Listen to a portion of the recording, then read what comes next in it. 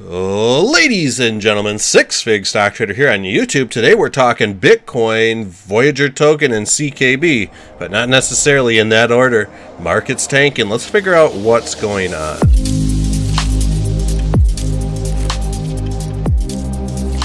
So welcome back to the channel, everyone. We are looking at a weekly chart of Bitcoin. Now, no matter what holding you have, whether it's Voyager token, CKB, whatever, you need to watch this TA on Bitcoin to get a general understanding of where your asset could possibly be going. Now, we will get into depth on CKB and Voyager token in just a second, but we need to understand where the market is at first. Now, for the last couple months, I've been kind of telling everybody, hey, this is the Bitcoin history for price action historically, the last 3 or 4 bull runs. 2013, price action came down after making a new all-time high, got a single bounce off the 50 moving average before slipping into a bear market.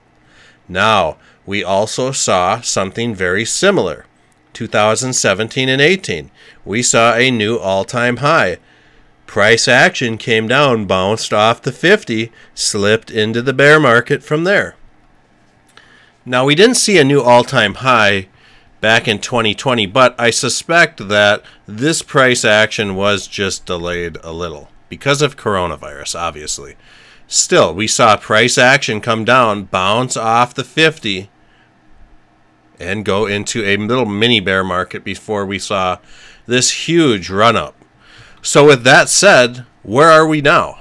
Well, we can see Bitcoin made some great new all-time highs.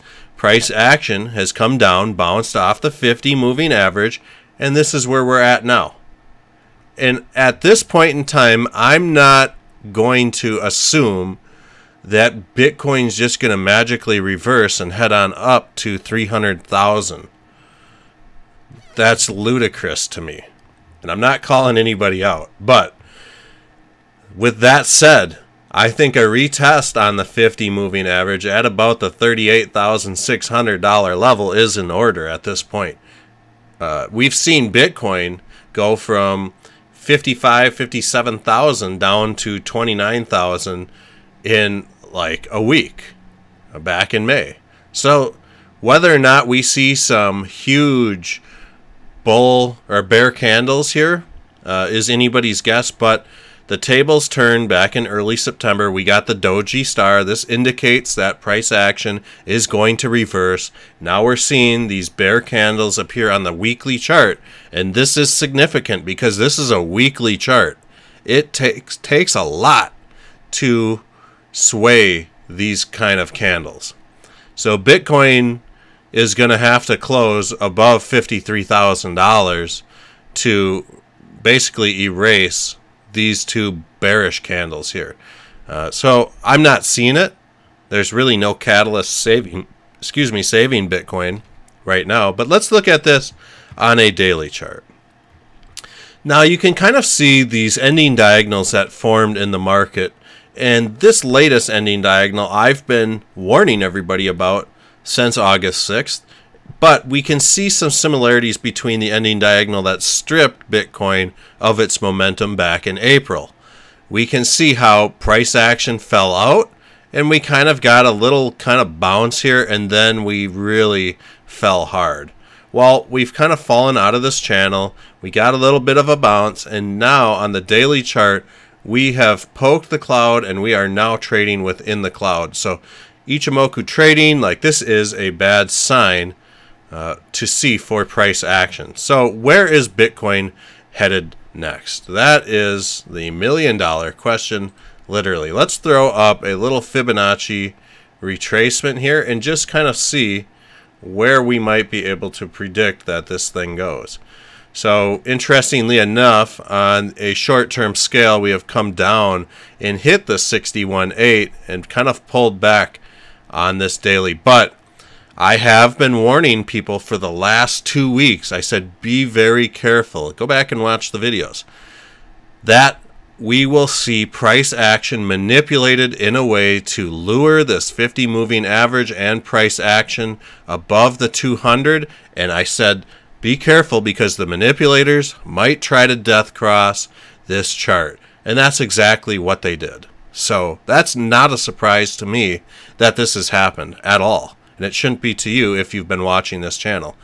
Where's Bitcoin going now? Well, the 78.6, a popular reversal point for market makers. So maybe 37,000 if Bitcoin cannot hold its ground around 43,000.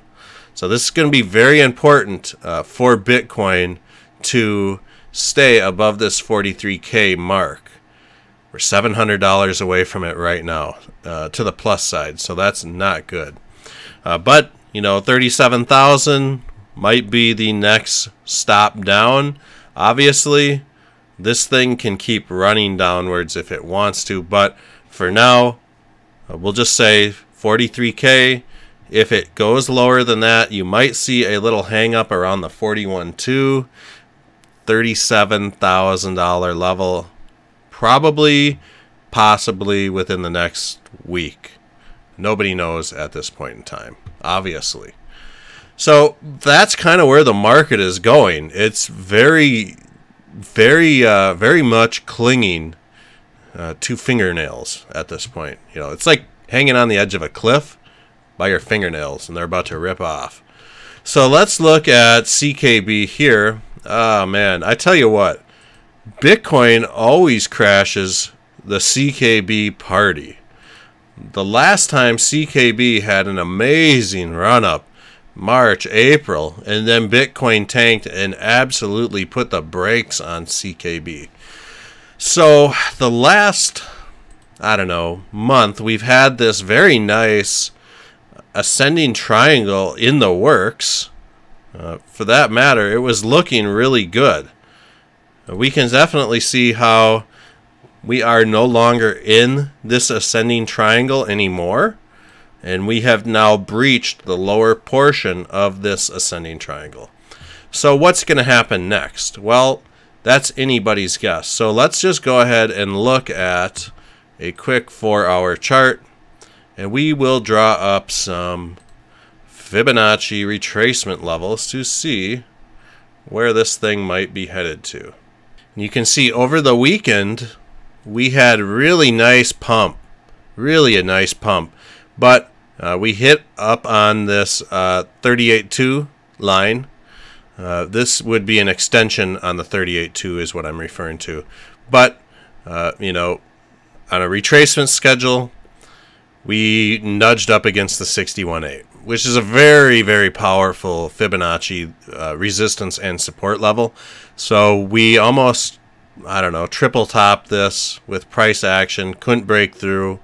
So now we're heading down to about 0.011564. Possibly there is a little support floor here at or around 0.0137-ish. And we can see this just based off previous price action. Had some support here, here, here, and a little bit currently. So with that said, I as much as anybody would hate to see CKB drift down to this 0.011564-ish level, but it might be happening. It's something to mentally prepare yourself for. If we see some sort of reversal in the next day or so where price action just does a 180 on CKB, look for anything above 0.0186. If we could get above this number here, we might be fixing to go up higher, but it's unlikely with the way Bitcoin is at and where we are at in the market cycle.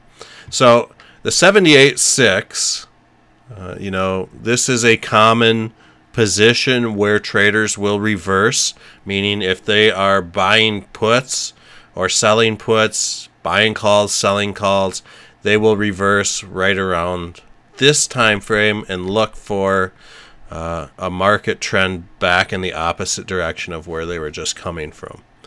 So that'll be interesting to see if CKB comes down to this 0.011564-ish level. It might be a good time for people to accumulate some more.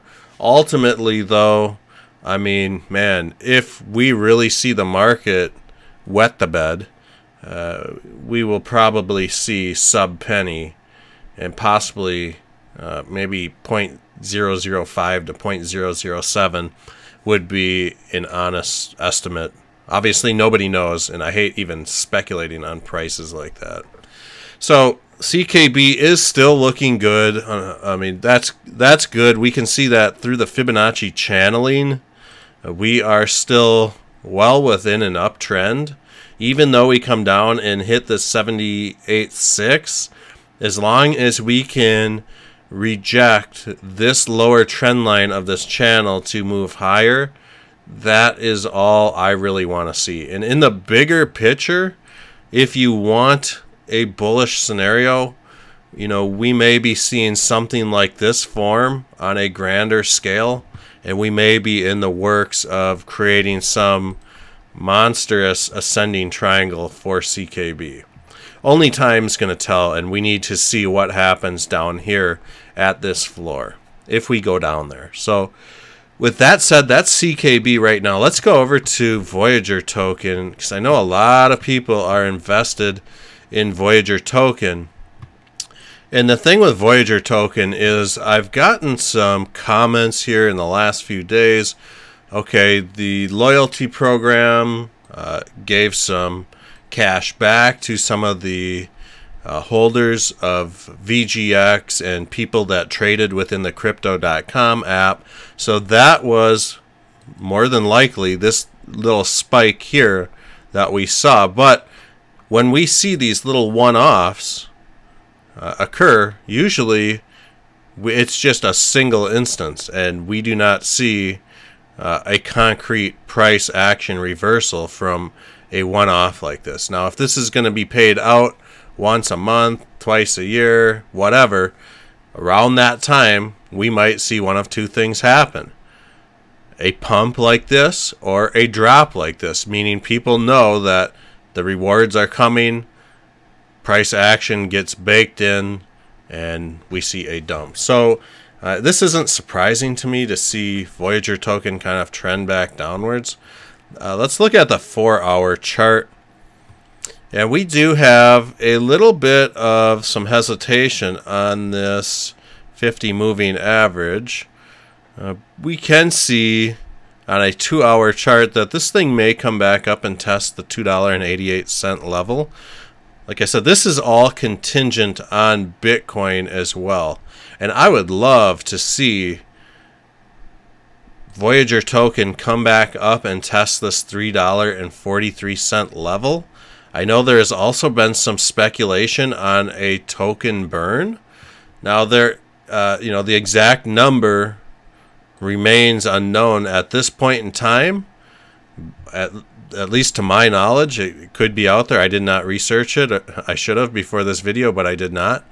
One thing I would like to see Voyager token do from here on out is to form some sort of ascending triangle starting now.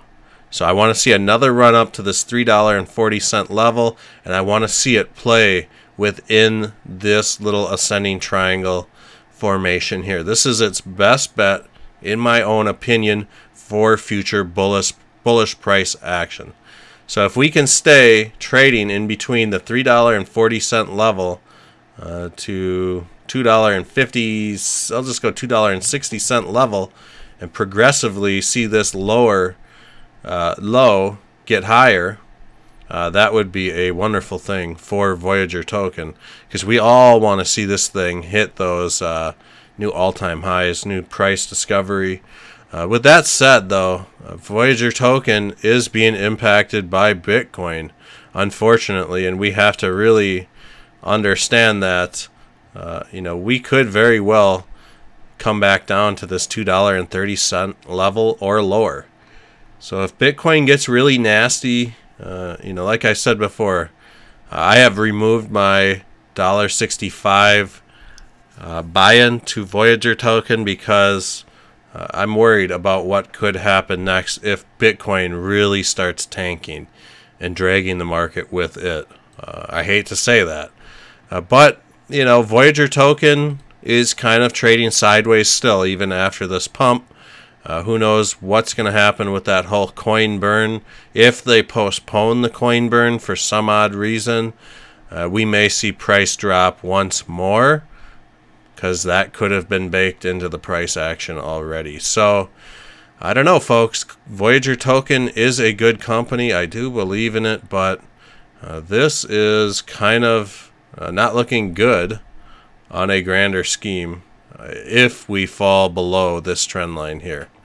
So with that said, I'm going to end today's video, and I hope you guys enjoyed it, and I hope you guys pay attention to the market right now, because Bitcoin is doing some really funny things, as we all know. We woke up to this nasty little correction this morning, and we have a bear leg with a symmetrical triangle forming, which leads me to believe that we will come down for a retest or pass through of this $43,000 level. So that's all I got for you. Huge shout out to all the Patreons. Thank you for supporting the channel. If you're interested in becoming a Patreon, it's $3 a month. There is a link in the description below. In addition, you can get your name, YouTube channel name, or business name up on this banner. I wish everyone the best of trading. We'll see you guys tomorrow.